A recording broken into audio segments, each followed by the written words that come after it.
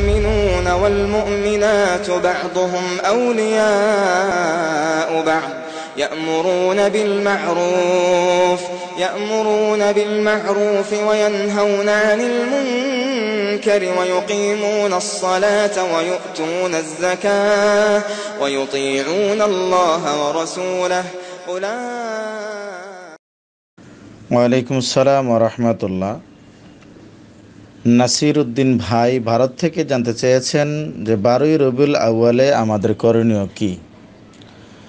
জি আলহামদুলিল্লাহ, ভাইজান খুব চমৎকার একটি যোগোপযোগী প্রশ্ন করেছেন। প্রতি বছরই যখন রবিউল আউয়াল মাস, আরবি মাস রবিউল আউয়াল মাস চলে আসে, তখনই চতুর্দিকে নামে বেনামে ইচ্ছা অনিচ্ছায় জানা অজানা বিভিন্ন ইলেকট্রনিক্স মিডিয়া বা প্রিন্ট মিডিয়ায় অর্থাৎ টিভিতে অথবা লেখালেখি, ওয়াজ মাহফিল, বিভিন্ন টক শো, অনেক জায়গায় রাসূল সাল্লাল্লাহু আলাইহি সাল্লামের জন্মবৃত্তান্ত নিয়ে বিশেষ করে ঈদে মিলাদুন্নবী পালন করে, যদিও আলোচনা করে থাকে সিরাতুন্নবী, কিন্তু তারা দিবসটাকে পালন করে থাকে ঈদে মিলাদুন্নবী।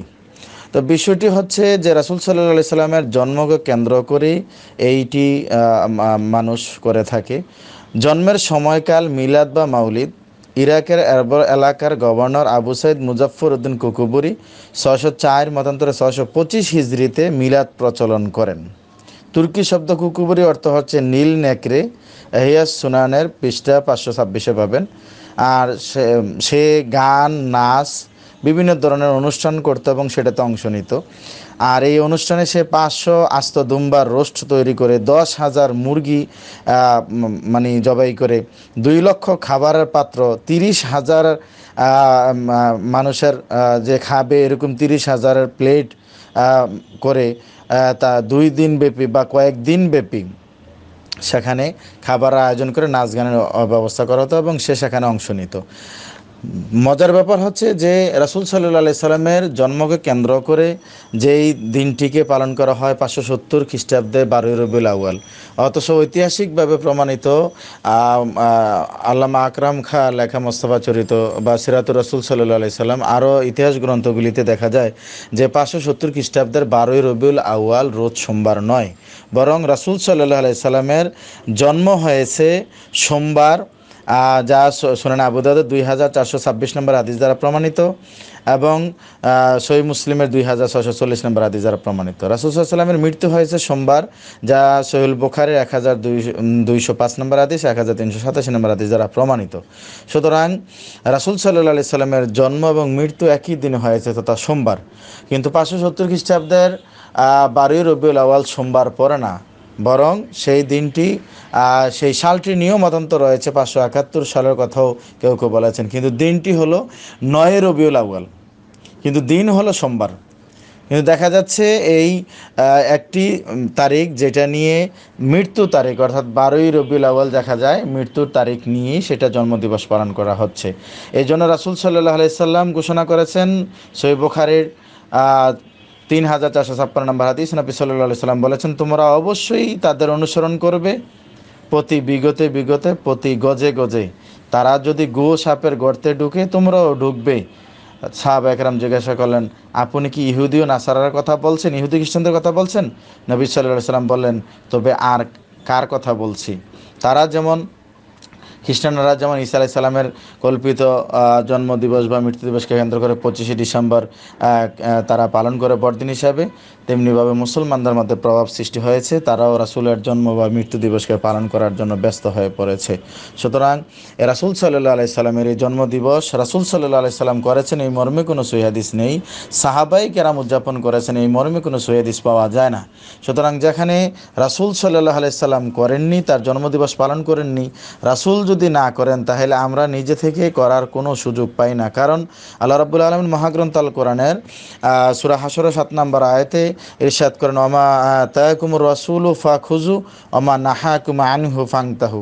রাসূল সাল্লাল্লাহু আলাইহি সাল্লাম তোমাদেরকে যা দিয়েছেন তা গ্রহণ করো, আর যা নিষেধ করেছেন তা বর্জন করো। আর ইসলামী শরীয়তে যা অনুমোদনকৃত নয় তা পালন করার কোনো সুযোগ নেই। কারণ আল্লাহ রাব্বুল আলামিনের পক্ষ থেকে নবী মুহাম্মদ রাসূলুল্লাহ সাল্লাল্লাহু আলাইহি সাল্লাম স্পষ্ট ভাষায় ঘোষণা করেছেন, যা সহিহ বুখারীর 2697 নম্বর হাদিস, ক্বালা রাসূলুল্লাহ সাল্লাল্লাহু আলাইহি সাল্লাম, মান আহদাসা ফি আমরিনা হাযা মা লাইসা ফি মিনহু ফাহুয়া রাদ্দুন। যে ব্যক্তি আমার এই দিনের মধ্যে নতুন কিছু উদ্ভব ঘটালো তা প্রত্যাখ্যাত। অর্থাৎ রাসূল সাল্লাল্লাহু আলাইহি সাল্লাম ঘোষণা করেছেন, যা আমাদের পক্ষ থেকে নির্দেশনা নেই, দিনের মধ্যে নতুন কিছু প্রবেশ ঘটিয়েছে, তা প্রত্যাখ্যাত। এছাড়া রাসূল সাল্লাল্লাহু আলাইহি সাল্লাম অন্য হাদিসে বলছেন, কুল্লু বিদআতিন যালালা কুল্লু যালালাতিন ফিন্নার। প্রত্যেক বিদআতই গুমরাহের, প্রত্যেক গুমরাহি হলো না জাহান্নাম। অতএব এটা বিদআতের অন্তর্ভুক্ত। যেহেতু রাসূল সাল্লাল্লাহু আলাইহি সাল্লাম করেননি, সাহাবায়ে কেরাম করেননি, রাসূল করতে বলেননি, অতএব এটা বিদআতের অন্তর্ভুক্ত। যতই সুন্দর হোক, যতই ভালো লাগুক না কেন, এটা উদযাপন করার সুযোগ নেই। এছাড়া রাসূল সাল্লাল্লাহু আলাইহি সাল্লাম আরও ঘোষণা করেছেন, সহিহ মুসলিম 1718 নম্বর হাদিস, ক্বালা রাসূলুল্লাহ সাল্লাল্লাহু আলাইহি সাল্লাম, মান আমিলা আমালান আলাইহি আমরুনা ফাহুয়া রাদ্দুন। যে ব্যক্তি এমন আমল করলো যাতে আমাদের নির্দেশনা নেই, তা পরিত্যাজ্য বা তা বাতিল। সুতরাং রাসূল সাল্লাল্লাহু আলাইহি সাল্লাম যেহেতুই আমলের কথা বলেননি, কোনো আলোচনা বা খাওয়ার আয়োজন করা অথবা বিভিন্ন ধরনের অনুষ্ঠান করা, এগুলির ব্যাপারে কোনো নির্দেশনা যেহেতু রাসূল সাল্লাল্লাহু আলাইহি সাল্লাম দেননি, অতএব নিজেদের থেকে আগ বাড়িয়ে কোনো কিছু করার সুযোগ নেই। ইসলামী শরীয়তে নিজে থেকে কোনো কিছু সংযোজন করা, বিয়োজন করার সুযোগ নেই। অনেকে বলে থাকেন যে এই দিনে আলোচনা করলে, ওয়াজ মাহফিল করলে, জিকির আজকার করলে এটা তো ভালো কাজ। কিন্তু দেখুন, এই ভালো কাজটার চাইতে আরও উত্তম 3 সাহাবীর আমলের কাজটার দিকে তাকান। সহিহ বুখারীর 5063 নম্বর হাদিস, 3 সাহাবী রাসূল সাল্লাল্লাহু আলাইহি সাল্লামের আমল সম্পর্কে জানতে বাড়িতে গেলে রাসূল সাল্লাল্লাহু আলাইহি সাল্লামের আমল সম্পর্কে জেনে তারা ফেরার পথে সিদ্ধান্ত নিলেন যে কোথায় রাসূল সাল্লাল্লাহু আলাইহি সাল্লাম আর কোথায় আমরা। অতএব একজন সিদ্ধান্ত নিলেন, আমি সারা বছর সিয়াম পালন করব, আমি সিয়াম ভাঙব না। আরেকজন সিদ্ধান্ত নিলেন, আমি সারা বছর সারা রাত্র ইবাদত করব, আমি ঘুমাবো না। আরেকজন সিদ্ধান্ত নিলেন, আমি বিবাহ সাথী করব না, যাতে করে আমি ইবাদতের বিঘ্নতা করবে, সংসার ধর্ম করতে গেলে আমি এইভাবেই ইবাদত করতে থাকবো। ইত্যবসর আল্লাহ রাব্বুল আলামিন রাসূল সাল্লাল্লাহু আলাইহি সাল্লামকে জানিয়ে দিলেন এই 3 সাহাবীর ঘটনা। আল্লাহ রাসূল সাল্লাল্লাহু আলাইহি সাল্লাম তাদেরকে জিজ্ঞাসা করলে তারা এই কথা বললেন। আল্লাহ রাসূল বলছেন, ফামান রাগিবা আন সুন্নতি ফালাইসা মিন্নি। আমি বিবাহ সাথী করেছি, আমি সংসার ধর্ম করে আল্লাহর ইবাদত করি, আমি রাত্রে ইবাদত করি আবার ঘুমাই, আমি সিয়াম পালন করি, নফল সিয়াম, এবং আবার ভাঙ্গি। কিন্তু যেই ব্যক্তি আমার এই শরীয়তকে মানবে না, অর্থাৎ ফামান রাগিবা আন সুন্নতি ফালাইসা মিন্নি, যে ব্যক্তি আমার সুন্নতকে অবজ্ঞা করবে, মানবে না, সে আমার দলভুক্ত নয়, সে উম্মত নয়। নাউযুবিল্লাহি মিন যালিক। সুতরাং নিজে থেকে হলো ইবাদত তৈরি করা। যে এই দিনে দেখা যায় বিভিন্ন মিডিয়াতে অনেকে টকশো, বিভিন্ন ধরনের জাল জয়ীব গাল গল্প বলে বিভিন্ন ধরনের মজা লাগানোর চেষ্টা করে। আস্তাগফিরুল্লাহ, এইগুলি থেকে আমাদের কি বিরত থাকতে হবে। তবে হ্যাঁ, সাময়িক সময়ের জন্য আমরা যদি এই কথা বলি, মেনে নিতে নেই যে রাসূল সাল্লাল্লাহু আলাইহি সাল্লামের জন্মদিন সোমবার, তাই আমরা জন্মের খুশি হয়ে, অনেকে বলে থাকে খুশি হয় সবচেয়ে ঈদের সেরা ঈদ ঈদ মিলাদুন্নবী। অথচ রাসূল সাল্লাম ইসলামী শরীয়তে তথা 2টি ঈদের কথা বলেছেন, ঈদুল ফিতর আর ঈদুল আজহা। ঈদ মিলাদুন্নবীর কথা বলেননি, সহিহ দ্বারা প্রমাণিত নয়। রাসূল সাল্লাল্লাহু আলাইহি সাল্লামের জীবদ্দশায় তিনি উদযাপন করেননি, এবং যেখানে রাসূল সাল্লাল্লাহু আলাইহি সাল্লাম আমল করেননি, সেখানে যতই সুন্দর হোক, যতই সুন্দর করে বলা হোক, যতই মিষ্টি মধুর লাগুক না কেন, এগুলি পালন করার কোনো সুযোগ নেই। এছাড়া রাসূল সাল্লাল্লাহু আলাইহি সাল্লামের মৃত্যু হয়েছে সোমবার, যা সহিহ বুখারীর 1205 নম্বর হাদিস দ্বারা প্রমাণিত। মৃত্যু হয়েছে সোমবার, যা সহিহ মুসলিমের 2640 নম্বর হাদিস দ্বারা প্রমাণিত, এবং সুনান আবু দাউদের 2426 নম্বর হাদিস দ্বারা প্রমাণিত। কিন্তু প্রশ্ন হলো, রাসূল সাল্লাল্লাহু আলাইহি সাল্লাম তিনি সোমবার এবং বৃহস্পতিবার সিয়াম রাখতেন। সুনানে আবু দাউদের 2426 নম্বর হাদিস দ্বারা প্রমাণিত। আল্লাহ রাসূল সাল্লাল্লাহু আলাইহি সাল্লামকে সোমবার এবং বৃহস্পতিবার সিয়াম সম্পর্কে জিজ্ঞাসা করা, আল্লাহ রাসূল বলছেন, এই দিনে আমার জন্ম হয়েছে, এই দিনে আমি কোরআন প্রাপ্ত হয়েছে, অর্থাৎ কোরআন নাজিল হয়েছে, তাই আমি পছন্দ করি বা আমি সেই দিনে সিয়াম রাখি। সুতরাং রাসূল সাল্লাল্লাহু আলাইহি সাল্লামকে অধিক ভালোবাসতে হলে, ভালোবাসা যদি আপনার বেশি জাগে, তাহলে আপনি সেই দিন সিয়াম পালন করতে পারেন। রাসূল সাল্লাল্লাহু আলাইহি সাল্লাম সেই দিন সিয়াম পালন করলেন, আর আমরা সেই দিন মহা দুমদামে খাবারের আয়োজন করি। তাহলে আপনি কিসের রাসূলের প্রেমিক হলেন, কিসের রাসূলের মহব্বত? এই বাহানা, এই তাল বাহানা করা থেকে, এই প্রতারণা থেকে নিজে বিরত থাকুন, জাতিকে বিরত রাখুন। সুতরাং রাসূল সাল্লাল্লাহু আলাইহি সাল্লামের প্রতি ভালোবাসা বেশি জন্মালে আপনি সোমবার সিয়াম পালন করতে পারেন, কিন্তু সেদিন আপনি আনন্দ উৎসব, খাওয়া, দুমদাম ইডি করার কোনো সুযোগ নেই।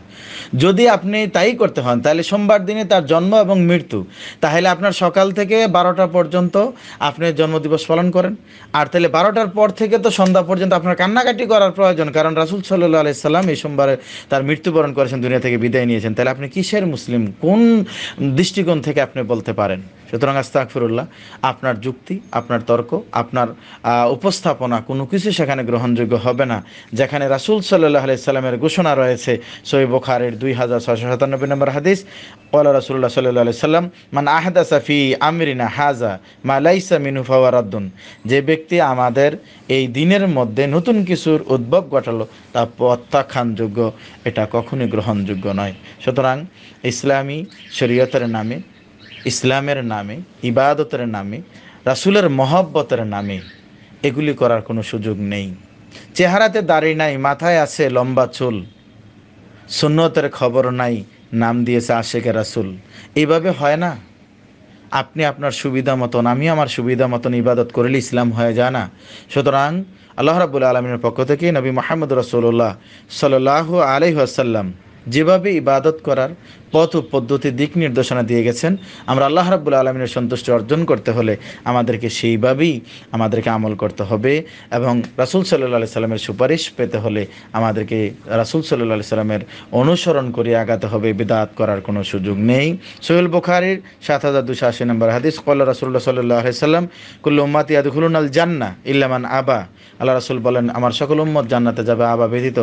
সাহাবায়ে কেরাম জিজ্ঞাসা করলেন, ইয়া রাসূলুল্লাহ, আবা কারা? আল্লাহ রাসূল বললেন, মান আতাআনি দাখালাল জান্নাহ ওয়া মান আসানি ফাকাদ আবা।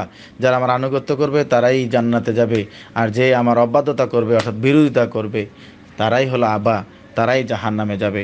আসুন আমরা পবিত্র কোরআন এবং সহিহ হাদিসের আলোকে রাসূল সাল্লাল্লাহু আলাইহি সাল্লামের সিরাতুন নবী আমরা জেনে বুঝে আমরা যেন বাস্তব জীবনে আমল করতে পারি, এবং কোনো দিবস পালনের পিছনে যেন ইহুদি খ্রিস্টানদের সাজানো পাতানো ফাঁদে পা না দিয়ে আমরা যেন আমাদের ইবাদতগুলি বিদআতের অন্তর্ভুক্ত করে আমরা যেন ক্ষতিগ্রস্তদের অন্তর্ভুক্ত না হই। আল্লাহ রাব্বুল আলামিন আমাদের হেফাজত করুন। আল্লাহু আলাম। আসসালামু আলাইকুম ওয়া রাহমাতুল্লাহ। شهد الله أنه لا إله إلا هو والملائكة وأولو العلم قائما بالقسط لا إله إلا هو العزيز الحكيم إن الدين عند الله الإسلام وما اختلف الذين أوتوا الكتاب إلا من بعد ما جاءهم